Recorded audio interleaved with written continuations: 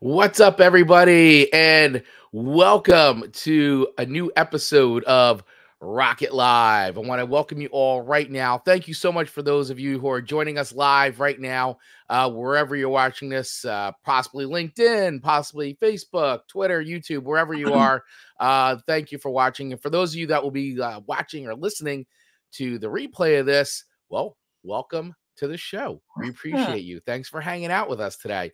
I am really psyched to have my guest on today, Joyce Gerber from the Canna Mom Show. Welcome to Rocket Live. I'm so happy. We can put this together and finally get you on. All right. I love a good guitar solo, so I was rocking out to your opening. Yes, I love it. Yeah. Got to start with a little bit of energy, Well, I am the mother. I was the little known fact about the Canna Mom Show is I was the general manager of our small rock band named Angry Toddlers. My son had a band from the time he was 7 till he was 18, and now he's gone off into the world. I can say he's a professional musician, legit, complete pro. I love that. That's great. Wow. So you have such a storied history, and now I have just learned that you can add some music, some band management to your repertoire. you live long enough, you do a lot of things. That is the truth. That is 100% the truth. Well, I'm really psyched to have you on today, and there's a lot to talk about. So, of course, for those of you watching live, please feel free to chat or ask any questions as we go. Just use that little comment box, and we will bring them up as we go. If you have any questions, we love this. Is always about our audience participation. So, if you feel so inclined to ask us a question, please throw it in the chat box, and we will answer it live right here. And for those of you listening to the recorded version of it, sorry, but you can still ask questions because you can connect with Joyce in the show notes below. All the links will be there. So obviously, if you'd like to connect with Joyce and ask her any questions at all, feel free to do that by using the links below. And if you like what you hear and you want to support the show, please head over to my Buy Me a Coffee page over at buymeacoffee.com/CVaglio. Once again, all those links are in the show notes and the video description below, as well as other fun little things to click on. But let's get all that out of the way. Let's dive into it. Joyce Gerber, the Canna Mom Show. I am so happy we got connected, and you've got such an interesting background. So let's kick this off because you have a background, as I've learned, in law, right? You're an attorney. So because I want to get into the whole, you're a professional podcaster. So I love, because a lot of the folks that listen to the show, my audience is very much like, hey, I've got entrepreneurs, I got business owners, I've got creators, I've got folks in the cannabis. I mean, it's from all over. So, I love how one of the things we talk about a lot is how people blend their different professions and do the things they want to do. And, everybody finds their way of course, being creative and doing that. So I love that you are an attorney, and then you've bridged all that and put your passions together, and you have the podcast now. But take us back to the attorney start of things. Let's step into the time machine, H.G. Wells, and go back into time. Well, this space used to be my daughter's bedroom, so we're way back in time. We took a step back. So thank you, Chris, for inviting me on. This is exciting. Sure. So when I tell my own cannabis journey story, I generally begin by saying that cannabis is not my natural habitat, meaning I am a middle-aged lady. I have 2 children in their 20s. I've been married for almost 30 years. I'm an attorney by training. I used to be a family law attorney. I was pretty mean. I play tennis. I wear pearls. And I believed all the stuff that they told us about cannabis, really. And I had an experience. So in 2000, and I consumed cannabis, but it was more like, my kids were little. You could drink wine. I could stop at the liquor store before I daycare. It was almost expected. Yeah. But I mean, it was a different time. But, my friends and I, once in a while, we'd find like a bud. I think it's like a joke. We felt like we get a bud. I'm not quite sure. We'd go to someone's beach house away from the family. Right. We'd smoke it. We'd have a great time and then drink our wine and think about, was that okay? I don't know. So, that was sort of my experience with it. 2016, I went out to Denver, Colorado with my husband. I call it my cannabis awakening. Hmm. We did a private tour with a woman named Goldie Soledar, who's got a business out there called City Sessions, if anyone's out there. And she took us on a private tour. She took us to a dispensary. She took us to a grow facility where I met, the MBA who knew everything about the cannabis and could explain things. And we Hmm. took a picture in the drying room, and she started telling me about the history, which I Right. didn't know anything about. And it was on that trip, really, that I understood everything I knew about cannabis was just wrong. Everything I Right. knew Right. was wrong. Right. Everything I knew, everything I thought I knew is completely wrong, which, Kinda that's like life lately. Yeah. it's kind of par for the course. I mean, and this is how then you find out the real story. Yeah. Anyway, so we came back to Massachusetts. I live in Massachusetts, and my kids are teenagers. My joke is that we came home and we said, "Kids, everything we know about cannabis is wrong." They were psyched. I'm Right. like, we don't know what happened Really inside Burke. great. This is great. This is exactly what I wanted to hear. Thank you. We were planning on ever working in it. And then 2016, Massachusetts, the people of the Commonwealth of Massachusetts, we voted to approve adult use, the first in New England, Hmm. which I was surprised at. I lived here my whole life. I thought we were Puritans, but everyone was on the pod, as I'm finding out. And Yeah. at the end of the year, a contract position I was working on ended. And then I literally just became an invisible middle-aged woman, despite my education and experience, because I had taken time off to care for my kids, which is a Hmm. very common story of women my age. Um, so, this is sort of how it started. Right. I didn't plan on going into cannabis podcasting. I thought when I was trying to transition into a new area of work, I would go from family law to cannabis law. That was the Hmm. original idea, because I could see all the law firms are setting up new, literally cannabis divisions in their law firms, and it was all Right. new law. So that was the original idea. Interesting. No, and I find it it's great because it's like everybody has their own story, right? And even I feel like any industry or any kind of scene of culture that you wind up getting into, it always is like I started here and now I'm here. Yeah. And even like in filmmaking, which is where I came up as a filmmaker, most people who are in filmmaking didn't start off in filmmaking at all. It was always like, well, I was doing this and I helped a friend out. Yeah. and then I got sucked into the film industry, or whatever kind of creation story, Right. and I always find that so fascinating with I everybody. And even the podcast, the truth is, right. I didn't even know what a podcast was. I'm an NPR. I get my newspaper delivered to my house, lady. Yeah. Seriously, I'm very old school, and I'm like, there are people who choose to listen to their own podcast. I didn't even know what it was. But during my sort of adventure, like I took about a year to learn about cannabis when I thought I would go into the industry. And Hmm. the joke is I went into it for money, but now I'm an advocate.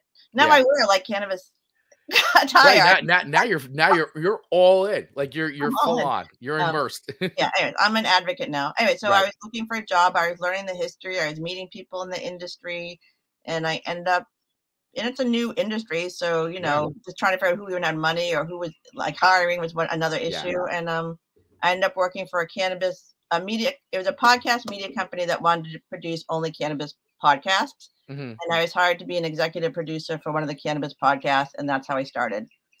Wow. Okay.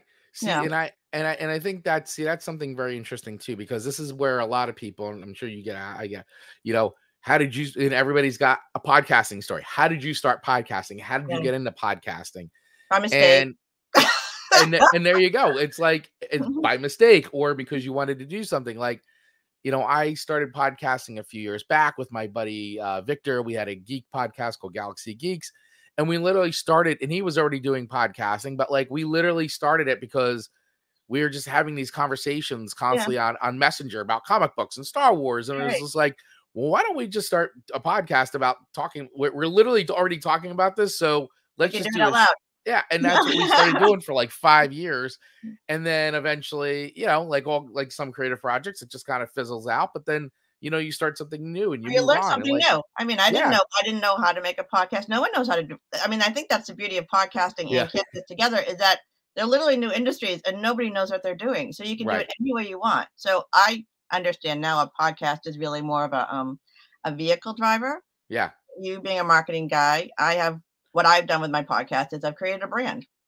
Yes, You know, exactly. 100%. And I think that's really important because it's something that comes up a lot with, folks who podcast and like, listen, not everything has to be monetized, right? It's that, to me, that's a choice, right? Some people just, I literally want to podcast just because it's fun and it gives me a reason to talk about things like, Star Wars or Marvel or, cannabis or whatever it is, music. I just want to be able to do that. And that's it. And that's my aspirations for it. Right.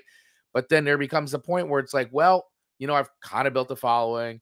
People kind of like this, why shouldn't I, take it to the next level and begin to like really give it a brand, really like give it a Yeah. life of its own, And where it yeah. kind of turns into something a little bit more than just a hobby, so to speak, I mean, I will say, going back to entrepreneurship and cannabis and women, there's so many women in this industry who are hardcore entrepreneurs. Yeah. Maybe that's not how they started out. I will say, I've interviewed over 200 women at this point. I have over 120 shows out, but almost universally, these women have healed themselves or healed someone they love, and they are in this for the long run, and they become entrepreneurs because they want to be the people they needed. So they're becoming business coaches, and they're creating products, and they're becoming healthcare professionals, and they're doing all sorts of things to come into this industry, but they're really entrepreneurs, which is really something that's needed. And the thing about cannabis is that it's everything the real world has, but upside down. So any skill set you have, we need you, because you need specialists in this industry, from lawyers to marketers to product developers to scientists to everyone, because this is so new.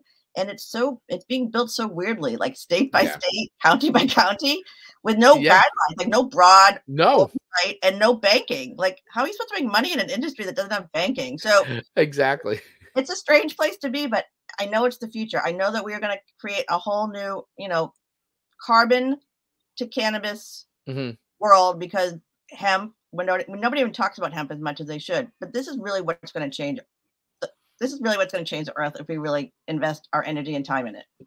Yeah, and I 100% agree with you. And just to go back to one of the points you just said, which is, hey, we need you. This is it. Yes, everybody's skill sets, because what everybody has to remember is that, like any other business owner or business, like, you need the services, you need people to help you grow your business. So having people who have expertise and have talents in these different areas of business is 100% needed. And the more quality people we have involved in the industry, the faster and stronger this entire, this new emerging market is going to be, because it really is a strength in numbers thing. And I think that, and it is, you said, a state by state thing, because you can go to the next state over and it's different there, and the state next to that, you could be surrounded by states that all have a legal market, but yet, some states don't even have a medicinal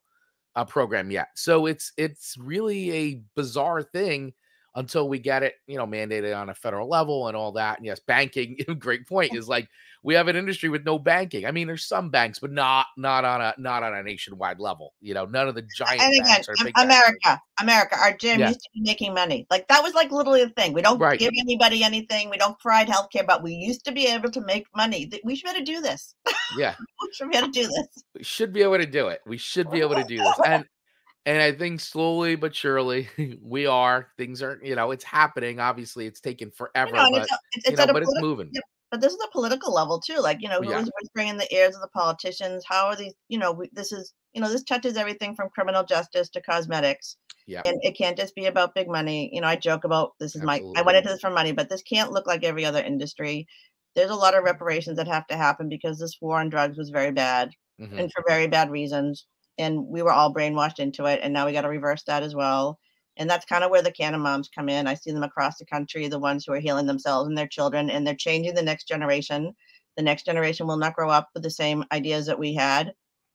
Yeah, no, exactly. They won't, because of, what, like you said at the top, right? Like, I have the whole story that what we were taught is wrong. I've got the real story. And now, what we know to be true is getting passed on, like knowledge should be, like the right knowledge, the correct knowledge. So, the next generation's coming up, hopefully a lot of stigmas are gone. Hopefully a lot of, everything from political level to the legal level to, everything begins to just go away, because it just isn't part of, like, but it's a story. we're run by stories. The world is run by stories. Mhm. Religion is run by stories. Everything is run by stories, and these stories are really powerful. Yeah. And these are what are going to change the narrative. It's not going to come from the top down. Our politicians suck. I can't explain it. That's another level that people have to be out there advocating in their states. I have friends in Texas, all over the country where it's Right. still pretty dangerous. And especially kind of back to the moms, you can lose your children to children's services. I used to be a family law attorney. People will use this against you in court. Yeah. So Yeah. this is a really kind of tragic thing. In addition to, these children aren't necessarily getting their medications in the schools because the schools aren't on board either. They'll Yes. give them an opiate or a Ritalin or whatever else you get prescribed, but you can't take a CBD oil. So Mhm.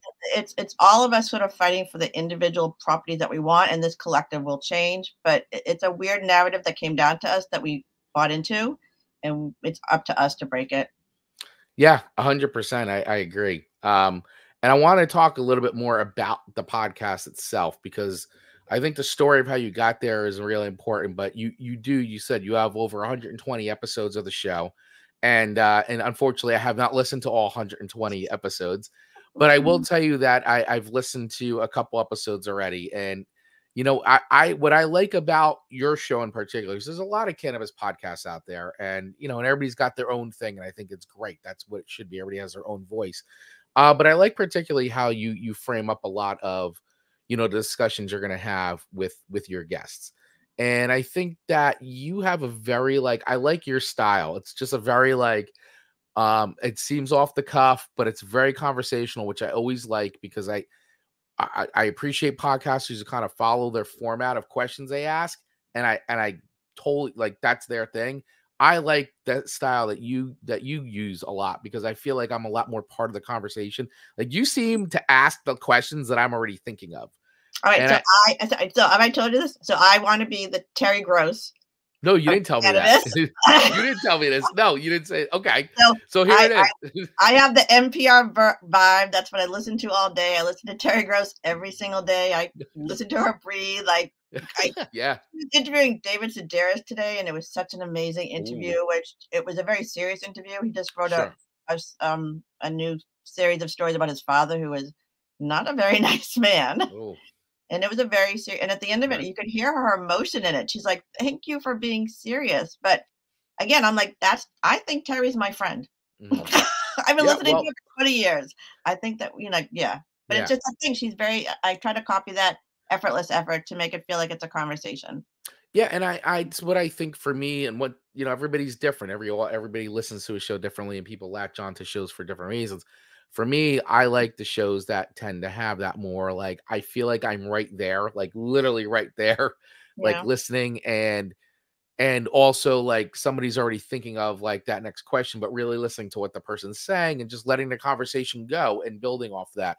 And I feel like that is an important, and for me, it's just a much more engaging conversation. So that's what I really enjoy about your show in particular.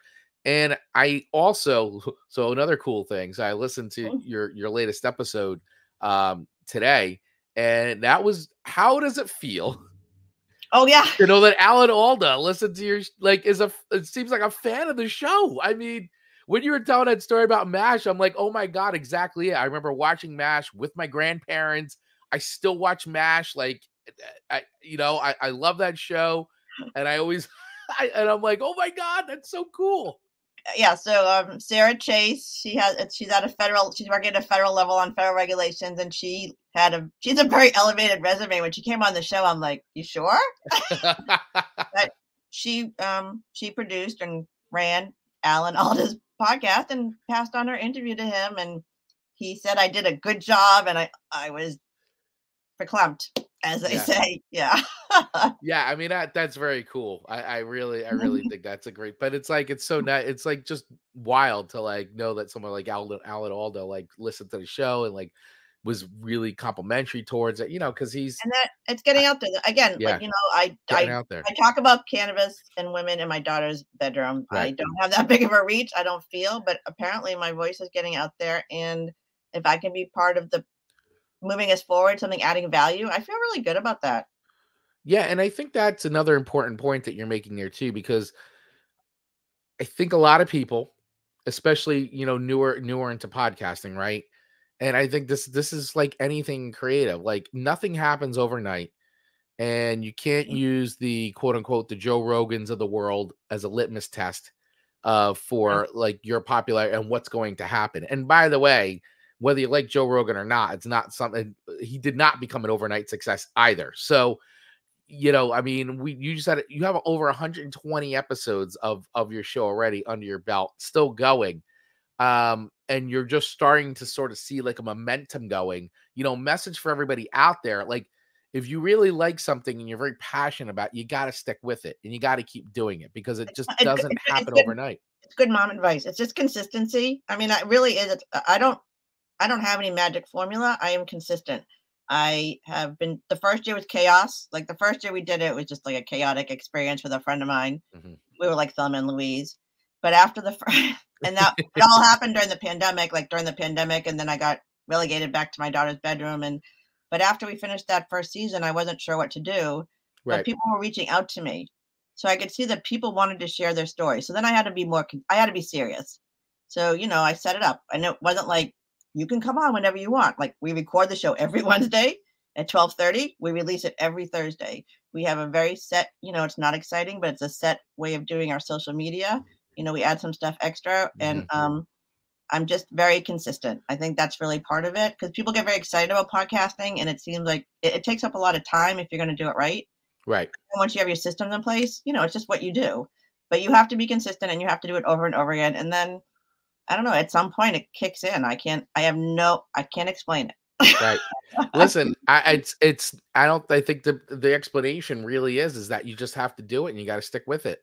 And consistency is key. Like if you're going to do the show every week, put the show out every week. If you're going to do it 2 times a month, fine, do it 2 times a month. Whatever it is, just do it and stick with it because then, you know, people learn to expect it. It becomes, that's how you start to build an audience for things, you know, like I say it's about bands all the time. Like bands don't just like write 2 songs and just become hits. Like they got to go out, they got to play. You got to play a lot. You know, it's just not. It's not. Nothing is easy. And if you want any sort of like success, whatever success means for you, you got to stick with it. And for you, you know, it's about being very consistent. And I think that that's a good thing for everybody to adhere to. But it's, you know, it's, so I my son is 23. He's a professional guitar player now. Right. He, you know, started playing when he picked up a ukulele at like 2 or something. You know, Yeah. he started early. So by the time he was 17 or whatever, he's like, "My God, it's taking so long." I'm like, "It's just because you've been doing it forever." Yeah. It's Well, true. there he is. I mean, he's very young. He's only 23, but Right. he's been doing this for a very long time. Yeah. Yeah, well, but that's it. You know, you got to put in a time to get even good at doing what you're doing as well. Like you just doesn't happen. It just doesn't happen. Yeah. Um, and so I want to ask you a question too about the show. And what I really like about the show is that not only is it just cannabis and Canna Mom focus, but it does have. I like the reoccurring themes though of female entrepreneurs or female professionals in this industry in particular. Mhm. Talk a little bit about that because I think what's important is a lot of the things, and like I said, I haven't listened to all 120 episodes, but I really like the conversations where you dig in and you really talk more about that and what's where it was in the past, where it is presently, and what you're seeing sort of in the future of it. And I like these conversations. So talk a little bit about that focus and that messaging. I mean, so say again, we're trying, you know, we're on a mission to crush the stigma around cannabis and caregivers. I'm not just moms, caregivers. We don't, Right. you know, our country, you know, we just don't take care of caregivers. That's a problem. You know, so we're crushing the stigma because when the caregivers are taking care of themselves, they can take care of others. And this image of the stoner or the stoner mom or whatever it was before was that Right. it was a human being, a caregiver who wasn't doing their job. And I want to show these women who are not just functioning, they are excelling. Like they're good parents and they're good partners and they're building businesses in new and exciting ways and they're giving their employees new ways to think about work. So Right. I'm 57. I did everything I was supposed to do. I went to law school. I thought I was going to do the whole thing. I got pregnant my 3rd year in law school. I still took the bar. I still passed.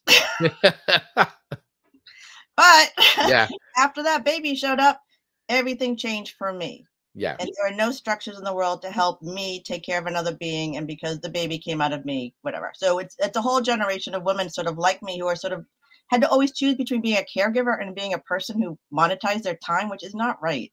Mm-hmm. So I can see there seems to be a new generation of women who saw what we did. You know, Sheryl Sandberg kept telling us to lean in more. We weren't quite sure where we were supposed to lean into. And when we didn't make it, when it didn't function for us, it was very personalized. Mm-hmm. Yeah. As opposed to, we are now in an opportunity to create an industry with new rules. Like I was literally told I couldn't do my job at home. Impossible. Right. You can't do your job at home. We never got any time off to take care of our kids. Like you had to pretend like you didn't really have a sick kid or that you weren't ill, that you didn't have to be taken care of. And I can see these businesses are building, like I'll give an example. I had a sponsor, Plymouth Armor Group out here in Massachusetts. Right. Woman run armored cars, delivery for cannabis and cash. Mm-hmm. Her director of social media and communications, she got COVID while she was pregnant. Yeah. Oh man. She whatever. She had the baby. She had to be out of work for a very long time. Yeah. Obviously. But this company, they didn't lay her off. They didn't send her home. When she was able to come back at work, they accommodated her and they gave her a raise and they made sure she was taken care of.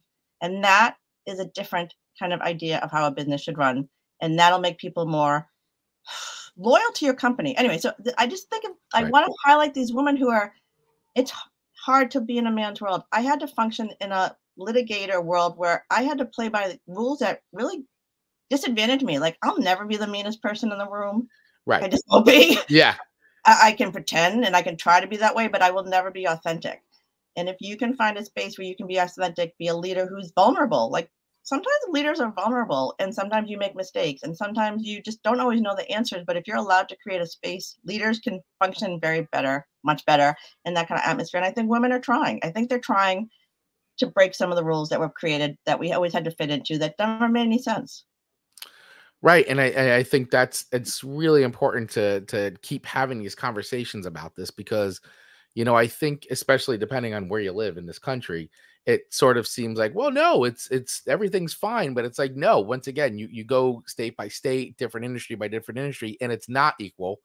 And it's not fine, you know, and the thing is you have to keep talking about it and you have to get you got to keep the conversations going because this is where, you know, keeps things top of mind and it keeps things, you know, in the light, so to speak, and not like, you know, happening, you know, behind closed doors. And if you don't talk about it, nobody knows about it. So again, correct. I felt like I was very isolated. I felt like I was failing personally because I couldn't kind of keep it all together. I couldn't, you know, keep my job and keep my marriage together and all of it. So I was the person who dropped out of the world of monetized work, but I didn't necessarily talk to my friends about it because we're all having the same struggles and it all felt personal. Yeah. And now, you know, now everyone's been home. Everyone sees that taking care of kids is hard. Like when I literally had to pretend my kids weren't sick. Like that's not a joke. Mm-hmm. I couldn't go, if I had to go to court, I would drop them off at daycare and turn my phone off. I mean, these are like literally things that we had to do because we had to make these weird choices. Yeah. And we weren't healthy. And again, so cannabis is supposed to be making us healthier. Women my age and older, we know the least about it, and this will be helping us the most. And if we're healthier, we can help the younger women. And I don't know, I feel like it's like a snowball. Like if we can be healthy, then we can help our daughters be healthy, and you know, so on and so forth.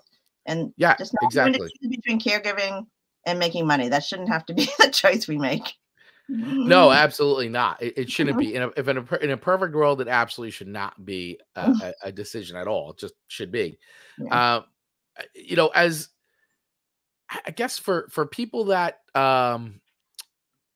you know, want to listen to the show or maybe interested in hearing about the show, you know, for you as a creator behind it, as the host, you know, having done 120 episodes, still going. You know, what are the things that, like, if you were to pick like one or two things that you really want people to take away from listening to the show, you know, for you, what would those be, you know, for that person who's like, I really want you to listen to the show or a few episodes. And if you could walk away with this, like, I feel like I've done my job as a creator of this show. All right. So kind of going back to the mom thing, like I know my kids never want me to tell them what to do. They need to pretend like they made their own decisions. So I figured this is probably universal. Right. I want you to come to my show and not know, I still have friends. Like my mother still didn't believe me. I still have people who are very skeptical about this, but come and listen to the show and find someone. I have women from all across the country. I have women of all different races and religions and experiences. Some of them have healed themselves. Some of them have healed their children. I personally talk about how I found my place in cannabis. There's somebody on the show who you will connect with, and you will see their story, and you will understand that you don't have to feel shitty. Cannabis can help. It could be a salve on your hand that makes, your arthritis not feel bad. It could be a CBD tincture that maybe takes some of your inflammation away. It could be maybe you do want to consume THC. Maybe you want to try a vape pen. Maybe you want to try an edible. Maybe you're interested in speaking with someone who knows how to cook with cannabis. Right. This is or maybe you're just a policy person. Maybe you're so angry about what happened in our criminal justice system. You want to hear somebody talk about what we're going to do about that on the advocacy and policy side. This is a really big industry. When I started the podcast, I remember people asking me if there were enough stories for me to share. Wow. And I was like, it's not just a bunch of dudes sitting on their couch eating Cheetos. This is not what this industry is. And I've had a long haul convincing people in my own family. My mother was very worried about me. She thought I was like going into a drug cartel. She had no idea. And I still have friends who will come up to me and say, Joyce, I had a 5 milligram gummy. And I'll be like, you don't have to whisper. No. I know. But you know what? It happens. It absolutely happens. And I think that once again, with what you're doing and why I feel like it's important, and we just said it a little bit ago, was, you got to have these discussions. You have to talk. You have to put it out there. And otherwise it's just, it's never going to get noticed. No one's ever going to know about this or this person's story. And that's, it is endless stories. I mean, it is, you'll never run out of amazing stories that people have been through, to, get this plant out there and talk about its benefits and, the fights that have been happening for years and years and years. You talked about the war on drugs and, detrimental and how it's ruined lives. Like it's really amazing the depth and the amount of stories that are out there that most people, a majority of people, have no idea about, don't understand the real story, as you said, of what happened. Yeah, I mean the politics of it. So I like to talk pot, politics, and religion. Mix it all together. Mix it together. But, big stew. But again, Republicans and Democrats. It's not a marketing scheme. These are supposed to be beliefs, ideas, and cannabis is right in the middle. It's right in the middle. It's the thing that we can kind of agree on if we open up our minds, because it is about health and wellness. I've heard priests and nuns and ministers and people in the Jewish faith and all sorts of people are coming together and thinking about how this is actually part of our history. This is in the Bible. This is in the Torah. We have 10,000 years of cannabis history. This 100 years, this is the anomaly. Yeah, you're right. You're right. That's well said. Yeah, absolutely. It is the anomaly. It is the anomaly. We are the anomaly. All right. So the idea that this is something that could bring us together, we could heal. I mean, I'm not joking about healing the planet. Yeah. I mean, the whole hemp thing is that, again, I know nothing about the human body and I know nothing about agriculture, but I know that hemp takes toxins out. I know they used it around Chernobyl. I know that's been an issue about where you're growing your own cannabis, because it could take the toxins out of the soil, and that's not good for you. Yeah. I also know that it could be used for all the things that plastic is being used for, which we don't need anymore. It grows much quicker than trees. It's better than paper. And we're just literally reversing why this exists in the first place. Paper and oil replaced hemp. Yep. Yeah, absolutely. I mean, that's it. I mean, there you go. I mean, it's exactly, I like how you said it. It is right. And I don't think about it like all that, but it is the anomaly. It is the weird time where, it just turned into like this, like, illegal substance that's like right up there with like the hardest of hardcore drugs. And it's like, it's a plant that grows in the ground. It's like completely like life saving. And think of the power of whoever made up this narrative. We spread it around the world pretty quickly. People didn't go to CVS to get their medicines. They went onto their field and they got stuff. And cannabis grows everywhere. It literally grows all over the world. All over the world. Yeah. That is not region specific. you can grow it anywhere. Yeah, the idea that the negative narrative spread so quickly, how do we reverse that? Yeah. Yeah, absolutely. I agree 100%. And so what I really feel like everybody out there, if you're listening to this, if you're watching this, however, if you've been out there hanging out with us live today, or you're watching this replay, make sure you check out the Canna Mom Show. You can go to Joyce's website, which is the cannamomshow.com. It's up here on the screen, but for those of you listening, you can get the link directly into the show notes. And you can pretty much listen to this podcast anywhere too, right? So you can get to Everywhere it you from the listen to your website. favorite podcast. Yes, that is true. There you go. There you go. Anywhere you listen to your favorite podcast. So Joyce, before we wrap up, is there anything else that you'd like to say, to talk, to promote, to put out there for everybody who's watching, listening?